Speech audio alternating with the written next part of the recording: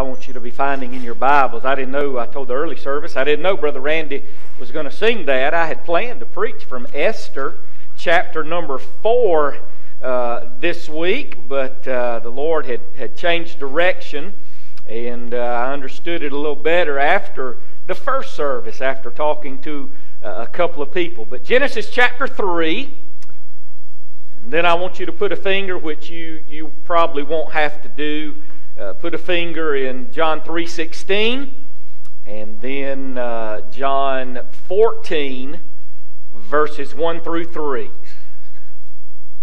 Genesis 3, 8 and 9. And we'll look at John 3:16 and John 14, verses 1 through 3. All right, you stand in honor and reverence to the reading of God's inspired, inerrant, infallible Word. I want to speak to you this morning on this subject, 3 facts about God that will change your life. 3 facts about God that will change your life. Beginning in verse number 8 of Genesis chapter number 3. Adam and Eve have already partaken of the forbidden fruit. They have sinned against God. They have disobeyed God. And now they are trying to hide from God. Could I say this morning, just as a side note, we can't hide from God. We can run as far as we want to. We can get in the deepest crevice that we want to. We can go to the darkest jungle we want to, but we will never escape the presence of Almighty God. The Bible says in verse 8, "And they heard the voice of the Lord God walking in the garden in the cool of the day. And Adam and his wife hid themselves from the presence of the Lord God amongst the trees of the garden. And the Lord God called unto Adam and said unto him, Where art thou?" Could it be here this morning? Could it be that you're here and the Lord Jesus Christ, God Almighty, has gotten you here today, and already He's fingering around your heart, even without our wonderful choir singing. We've sung these wonderful hymns. Randy sang an awesome song, and the Holy Spirit of God's already dealing with you. And maybe He's asking you right now. You've been trying to run from Him. You have been trying to avoid God. There's some things that you know you need to deal with in your life, but you're trying to justify them in your life. You're trying to debate the Lord on these things, and you hear Him right now, walking in not the cool of the day, but the warmth of June the 23rd, 2019. He's dealing with you right now. Where art thou? 3 facts about God that will change your life. Father, we love you. Lord, I pray right now that you would speak to our hearts from your word. In Jesus' name we pray.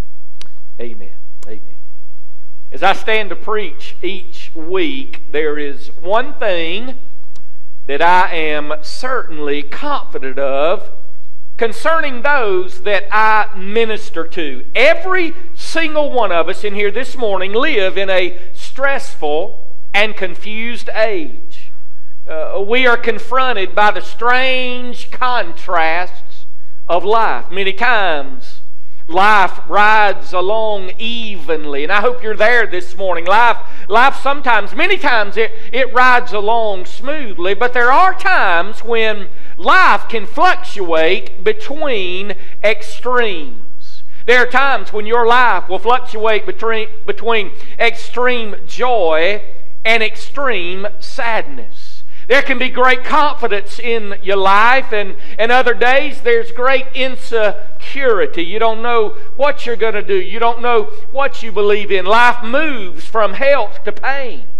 It can move from mountaintops of spiritual experience where God seems so very, very near. And I know most of you as children of God in here this morning, you've experienced those times when His presence was tangible. I mean, you knew He was very, very near. But you know what? Sometimes in life, we move to the valleys where He seems so far away.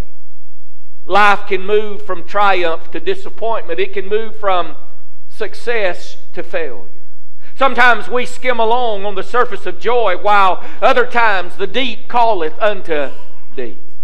Life is sometimes confusing. Sometimes it's very enlightening. We have great knowledge about many things, but we are ignorant about many more things. There are times when we are confident in our relationships. And other times we are deeply hurt by those that we love and by those that we respect a great deal. Friends and family support us, and as we know, friends and family can let us down. We experience the emotions of love and hate. Many times we are content in this life, but we are also at times discontented. Our country can win battles on foreign soils, but at home we are losing the war against drugs. We're losing the war against crime in our nation and in our community. We can put a man on the moon, but we can't even cure cancer. We have problems in life, and some of those major problems that affect the health of millions of people, that affect many in this congregation today. The problem of stress, the problem of anxiety, the problem of depression, the problem of loneliness. And so we live in a stressful age, a confused age. We are confronted by those strange contrasts in life. If we're not careful, we'll begin to wonder who we are and if anybody cares.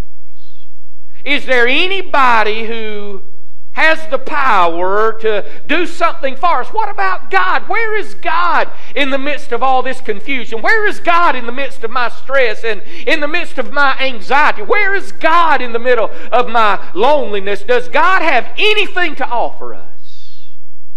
Well, I believe He does this morning. You say, preacher, what is it that He can do for us? I want to show you this morning 3 facts about God that can change your life today and forever. Number 1, I want you to write this down. I want you to write down that there is the constancy of His love. His love is constant.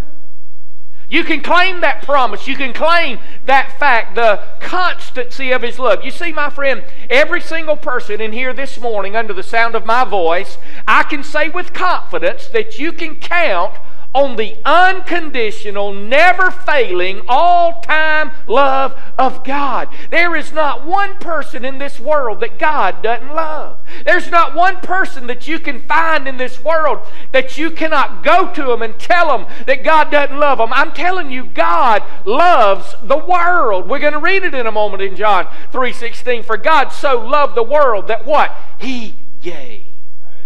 You know what? There's some of you in here today, and I've talked to people in recent days, but there's some of you in here today, and very rarely in your life have you been told that you were loved, even by family. There's some of you in here this morning, and you're at such a point that you don't think anybody cares about you. You don't think anybody loves you. I want you to know today that God's love for you is constant. You can't leave here today saying no one loves you. I have just told you, based on the Word of God, that God loves you. This has been true since the words in Genesis 1 and verse 1. In the beginning, God created the heavens and the earth. The first words in the Word of God. You know, in the story of the beginning, the Bible says God created all of creation. He capped that creation off with the creation of man. The only part of His creation that He created to love and to have fellowship with Him. Did you know this morning that man is the only creature with the ability to love God and respond to the love of God? Man is the only creature with the capacity to love God and respond to God. Throughout centuries, God has demonstrated His love for mankind. The Old Testament is the story of the deliverance of His people. He delivered them through the flood. He delivered them out of the hand of Pharaoh there in Egypt. He delivered them through the Babylonian exile. The Old Testament is a story of God's deliverance of His people. He sent the patriarchs, He sent the judges and the prophets to tell man of His love, to tell man how much God loved the world. And then the Bible says, the New Testament says, in the fullness of time, Jesus came. Jesus was God in the flesh. You know what that means? That means that Jesus was the very embodiment of the love of God. Jesus was the very embodiment of God's love. And now the same God that loved throughout history, I can tell you today that He loves you individually this morning. When life fluctuates to the low extreme, I want to remind you today that God loves you. When the moments of hurt and insecurity come, you need to be reminded that God loves you. When nobody seems to care about you, remember this morning, sir, remember this morning, ma'am, teenager, listen, God loves you. When friends and family let you down, listen, the Bible says, my Bible says in the book of Proverbs, that there is a friend that sticks closer than a brother. Jesus said about Himself, listen, He said, greater love hath no man than this, that a man lay down his life for his friends. You know what Jesus did for you? He laid down His life for you. There's no greater love that anybody has for you than the love of Almighty God. When you're disappointed, when you're frustrated, when you face tragedy, when you face death, when you face defeat, when you cry out from the depths and you've cried until your tears have dried up, remember that God loves you and you're not alone. On the walls of a mental institution, an unknown patient scrawled the following words, engraved them on this wall. Could we with ink the ocean fill? And were the skies of parchment made, were every stalk on earth a quill, and every man a scribe by trade, to write the love of God above would drain the ocean dry, nor could the scroll contain the whole, though stretched from sky to sky. Those words so touched the heart of F.H. Lehman. He had written a hymn called The Love of God. And when he read those words from an unknown patient in a mental institution, he made those words the last verse of his song. God had penetrated the depths of a disturbed mind and a disturbed heart. But listen this morning, above all, when you need a Savior, I want you to remember that Jesus said, for God so loved the world that He gave His only begotten Son, that whosoever believeth in Him should not perish, but what? Have everlasting life. First fact, the constancy of God's love. The second fact I want you to see this morning that can change your life now and forever is this. I want you to notice the consistency of God's searching. It is absolutely astounding to me this morning. It is absolutely amazing to me this morning when I think about the fact that the God of the universe seeks me out personally. He looks for me personally. He's looking for you this morning. He's longing to be with you. He wants to be in right relationship with you this morning. When Adam and Eve sinned in the Garden of Eden, they went and hid themselves. Why? Because they were guilt-ridden. Isn't it funny that we so often, we know when we do something wrong as a child of God. Amen? I mean, we know when we sin. The Holy Spirit of God convicts us, and in some way, we try to hide. Whether it's pushing it in the back of our mind, whether it's pushing it down in the depths of our heart, where we try not to think about it anymore. But listen, even God can get there. Look at it again in Genesis 3. And they heard the voice of God walking in the garden in the cool of the day. And Adam and his wife hid themselves from the presence of the Lord amongst the trees of the garden. And the Lord God called unto Adam and said unto him, Adam, where are you? God took the initiative, declaring His presence to Adam and giving him an invitation to come into His presence. My friend, that is the way God operates. God takes the initiative in inviting us into His presence. God took the initiative in sending His Son into the world to reconcile men to God. The call was issued, and God sought men out, providing forgiveness for them. Listen this morning, God seeks you out today. In the depth of your sin, God finds you and sends the Holy Spirit to convict you of your sin and draw you unto Himself.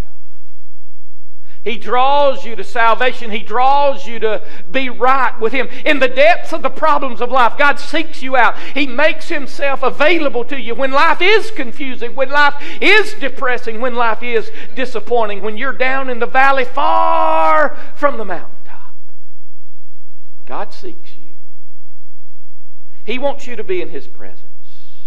He comes to you in the good times to remind us all of our responsibility to share His kingdom and to serve in His kingdom and to support His kingdom. Listen, you may be in here this morning, and you've heard me say this before, but you may be in here this morning and you may think that this pastor, you may think this church, you may think your deacon, your friends have forgotten about you. Nobody has called to check on you. Listen, man is human. Man will fail you. Man errs. Amen?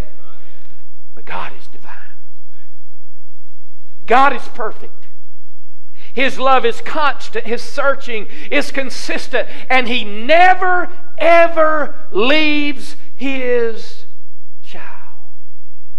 You see, God's presence is always there. We don't have to cry out to God and try to find Him. He's seeking us. He's seeking us out. He's searching for us. We simply have to open up to receive what He has to offer us. Chad, I told the early service I told the Wednesday night crowd about what you taught us in Sunday school the other Sunday.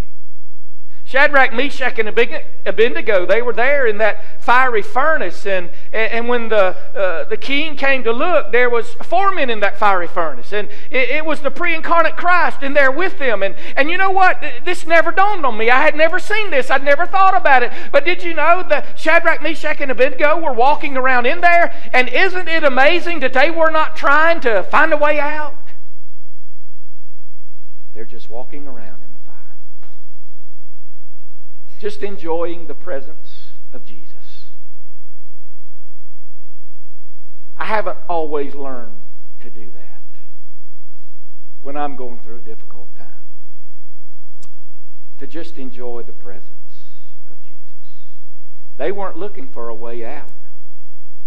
They just wanted to be in His presence. They just wanted to be with Him.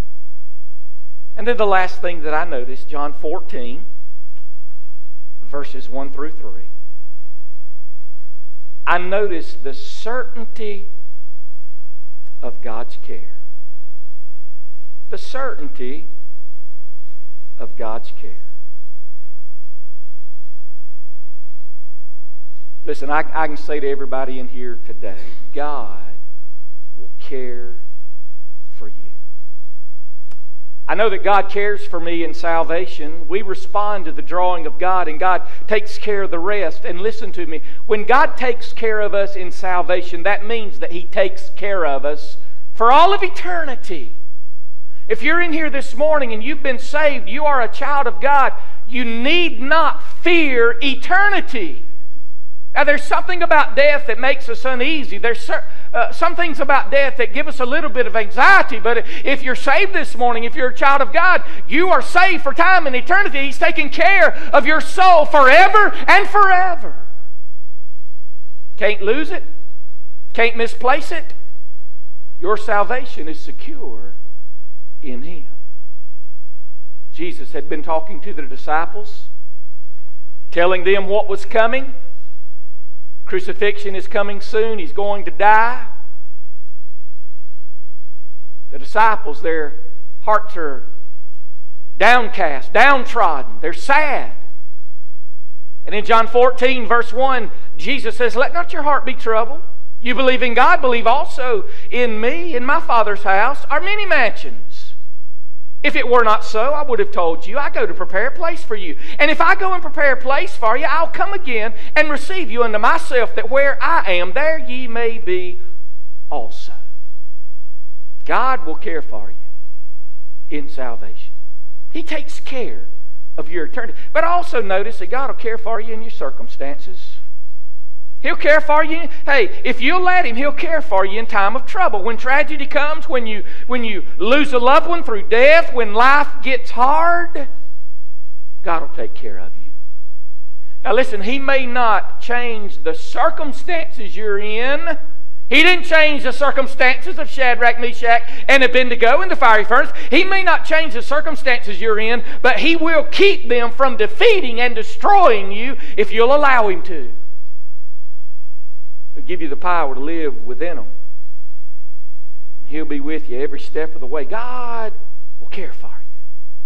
He'll enter into your mind and into your life, and if you'll let Him, He'll give you knowledge. He'll give you power to live your life faithfully for Him. But the last thing that I see here is God will care for you in your uncertainty. God will care for you in your time of need.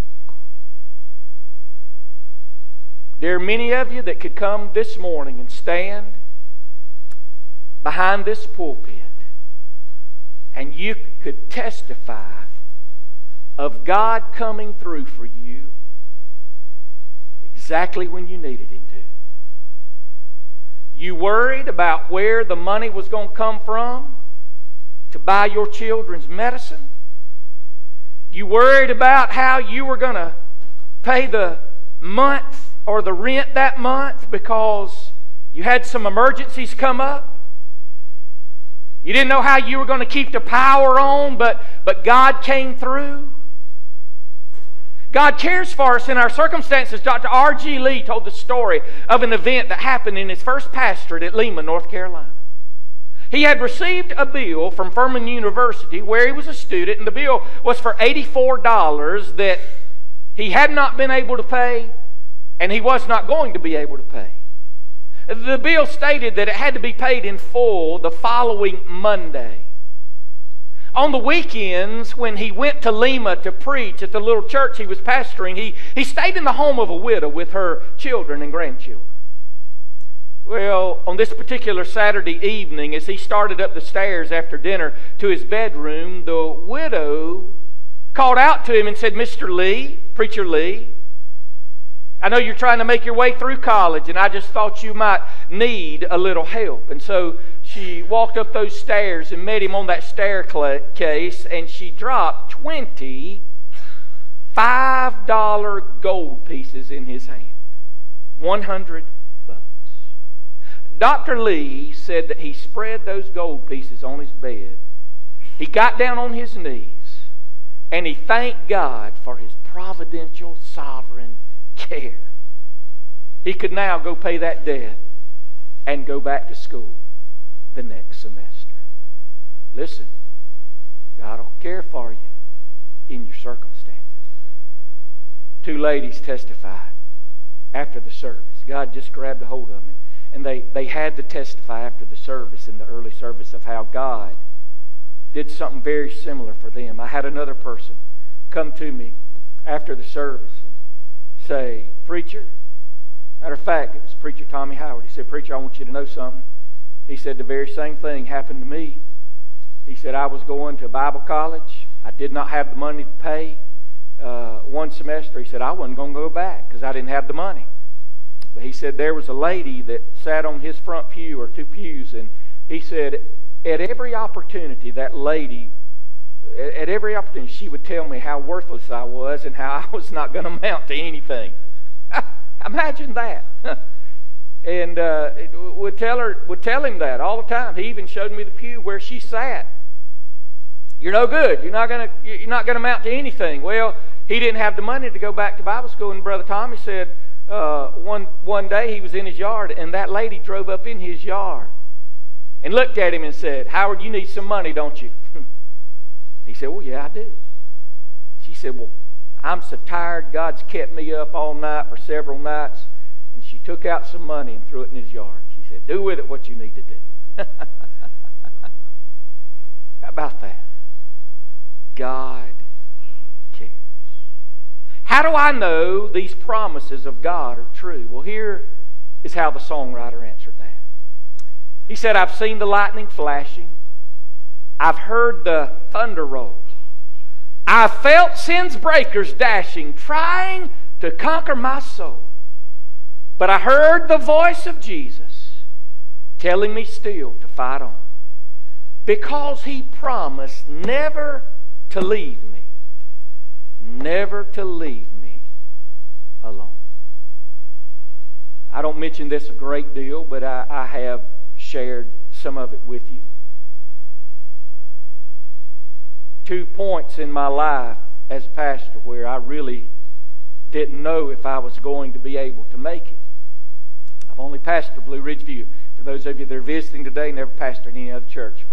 First time came 6 months after I became pastor here. I had a bad case of stage fright, kept my nerves tore up. I still get nervous before I preach. Still have those buzzards flying around, just like you soloists when you sing. I'm the same way. But a couple of things happened during that first 6 month stretch, and one of those, I told the early service, Alton Howard was in the early service, and I said, one of those things that happened to me about 2 or 3 months in is we were with the older gentleman Sunday school class, and Brother Bear Patterson passed away at Quincy's. We were eating breakfast on a Saturday morning, and Brother Alton and I were giving him CPR outside on the sidewalk, and he died. He died with his head right here in my arms. And I didn't know how to handle that. I mean, I was 26, 27 years old, however old I was. Never pastored a church before. Talked to my father-in-law and said, "Hey, bro, you didn't tell me anything about this." Nothing. Then had a couple of other unfortunate things to happen, and I was really, really low. You can ask Stacy. Anxiety, major panic attacks, deep depression. And I was ready to leave the ministry. I was ready to go do something else. And I specifically asked the Lord one day, one afternoon. For some reason, I want to say it was a Wednesday. I don't know that for sure, but it very well could have been, because I would get very anxious before I were to preach. I'd get very depressed, and so I just remember sitting on my couch at Brockman Drive, Sadie, and I was sitting there on the couch, and I was praying, and I said, "Lord, I need a word from you. I need to know that I am where I need to be, and that this is what you have for me." And you know, why do we do that when we have His Word? We've got the Word of God. I'll tell you why we do that sometimes, because our faith gets weak. Amen.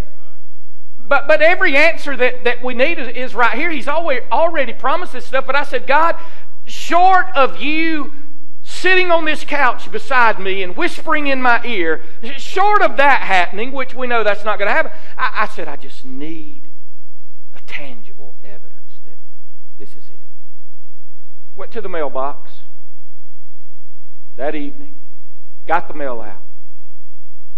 There was a letter that I keep in one of my other Bibles. I've told some of you this before. There's a letter I keep in one of my other Bibles. There was a letter in there from Shelby Howard. God just delivered mail that day. He stopped at my mailbox, delivered mail. And basically that letter said, "Preacher, we love you. It's been some of the greatest 6 months of the ministry at Blue Ridge View Baptist Church. We love you. All the deacons care about you." She wrote all the deacons' names around that letter, Brother Sammy, every single deacon. And she said, "We love you, we support you, we can't wait to see what's going to happen." I'm going to tell you right now, I can't explain it. Did your depression go away overnight? Did your panic go away overnight? No, but I knew God had spoken to me. And then you guys know, 3.5, 4 years ago, went into a dark clinical depression. You guys gave me a month off, really a month and a half off, because I just couldn't make it. There were times I would sit on that front pew and I would look at my wife before I got up to make announcements or to welcome everybody. I'd be on that front pew right there, and Stacy would be in the choir with tears in her eyes, and I would say, "I'm resigning today." I'd mouth that to her. And she'd shake her head. No. Didn't know if I was going to make it through. But because of this dear church, God being with me in my circumstances through you, the prayers of my family as I would see my wife and my daughter and my son holding hands in the living room weeping and crying and praying for me while I was in a corner balled up in the kitchen crying. Why were you crying? I have no idea. I don't know. Some of you know what I'm talking about.